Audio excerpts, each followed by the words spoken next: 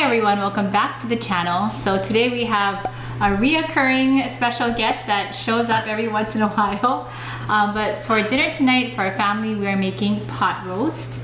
And I think this is a great dish, especially for the holidays coming up. It just seems like a very cozy kind of dish and something that you can make for a big family gathering, like our family, right?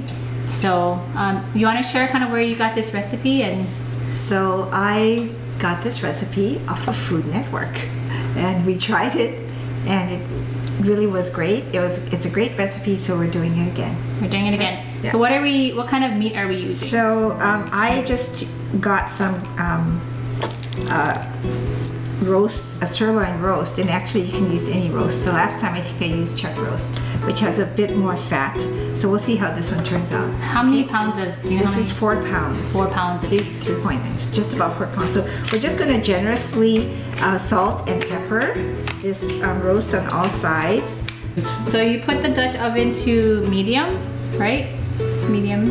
I put it to medium high, right? And we're just going to generously salt and pepper on both sides. And we're actually going to let it sit a little bit.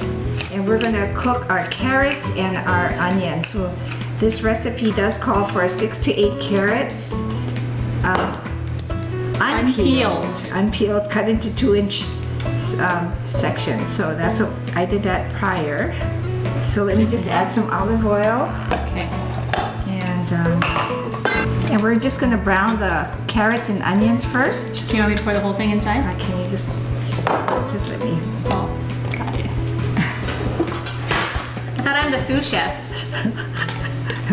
Okay, but you didn't do any sewing. What? You didn't prepare any of them. We're going to put in the carrots. Okay. And we're just going to brown it, actually. What I do is just start with the onions and just brown the onions so it's not quite hot yet. Oh. It's sizzling. It's sizzling.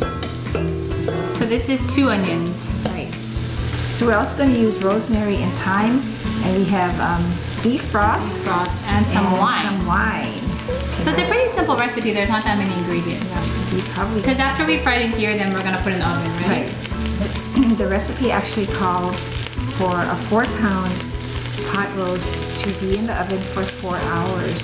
But I'm going to use my convection oven, so I think it will be less time, like maybe 2.5 hours.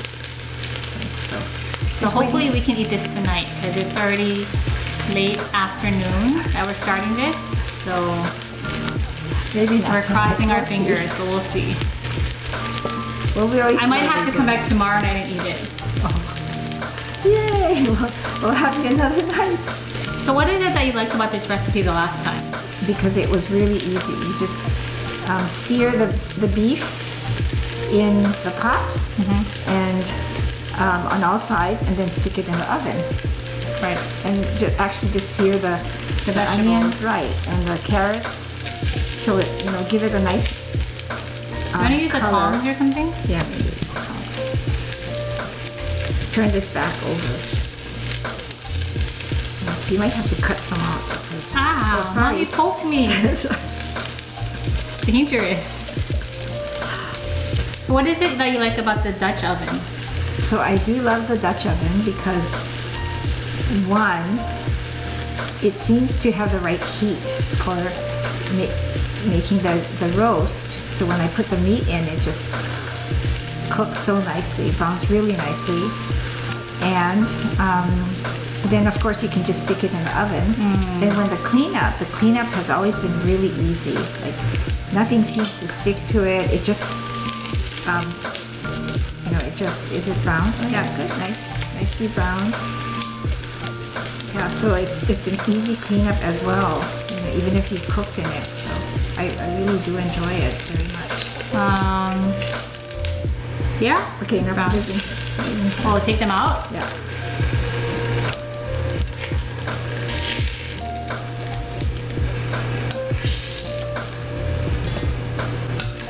Okay, then we're gonna just toss in the carrots. Do the same thing. Brown them all? Mom, your hair! Where? Oh, it might be yours. No, it's too short. So we're looking for a nice brown coat. So this is the second time you're making this dish? Like Grandma and Grandpa used to make this kind of stuff growing up, or not really? This is an American dish, yeah. So if you don't have a Dutch oven, do you think you could use a regular pot for this? Or how? Well, if your pot can go into the oven. Most pots can? Most pots, like my other stainless steel pot, my iCook, can go into the oven. So if your pot can't go into the oven, 400. So this one would be at 275. So yeah.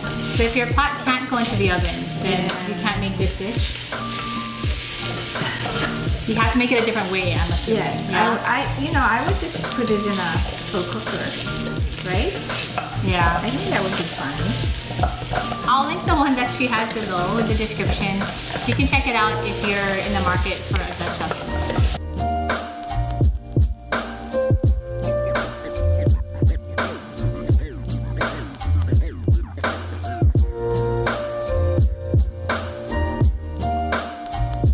We're gonna add some more oil, and we're gonna put the beef in.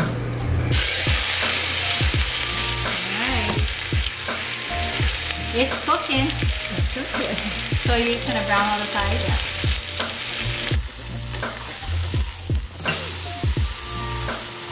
Okay, so I brown it about a minute on each side until you get a nice brown cook, or a nice brown color. Nice brown color. Nice brown color. And it's about a minute on each side, so I'm gonna do the sides of the roast as well. It's got a nice.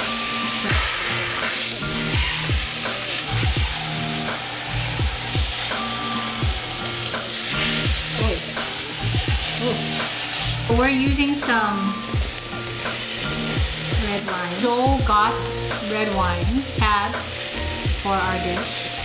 So let's deglaze with the wine. So how much? Are you going to put the whole cup in? No, just put a little bit. Okay, then that's more. So we're getting excited here. Okay, now let's put it back in. And then we're going to add the beef broth.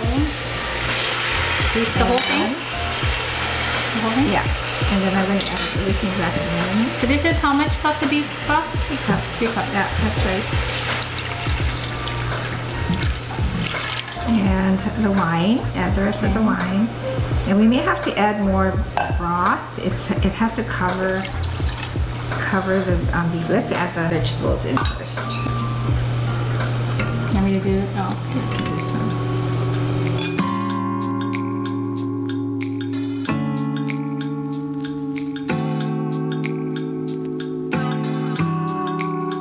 Okay, we're gonna add in some rosemary. You're gonna just put it in like that? Yep. It says 2 to 3 sprigs, and I think this is like 2 to 3 sprigs, don't you think?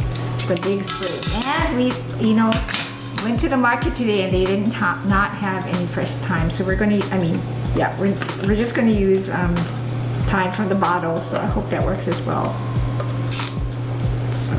Not enough time. Okay, so I think it does have to be covered, so we are going to... more broth? Yeah. Can I just pour the rest? Because there's not that much Yeah, left. we might need... I'll just show you how much. It's a cup. It's going to be a cup. You're so smart. Yeah, so put it in. Okay. 1 cup left of the broth, and then any more of the wine or no? Maybe a little bit more wine then. Okay. Maybe Like a half a cup? more. Yeah. Cheers. Okay. Okay. So... It's not quite covering, Mom. Is that okay? Now we can stick it in the oven. Here we So go. how long are we putting it in the oven for? We're going to try for 2.5 hours. At 275 degrees. Right. Got my cute little cupcake gloves and flowers. It matches you perfectly. It does. Does it fit? It fits. Yeah. Ah! Oh. You laugh now, but you never know. All right, there it goes. Okay, we'll see you in 2.5 hours. Like it's ready. It's pretty soft. Oh, it feels like it's gonna fall apart here. That's the best type. Oh, it's soft. Oh, it's that soft.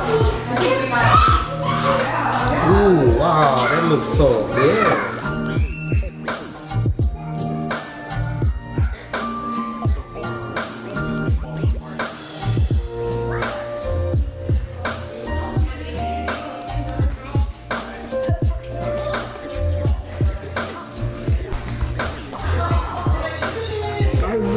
soft. Can I try a piece?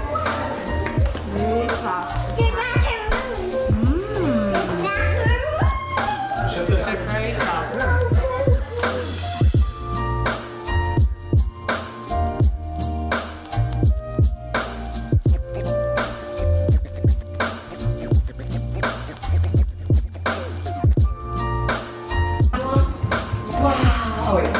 Course 2. Course. It smells good. It smells like brisket. Bigger all of a sudden.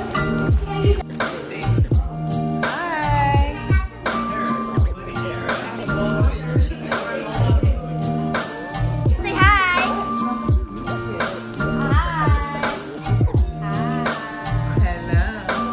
Okay, You want salt on it. let's try some. Just gonna take a bite. It looks so good.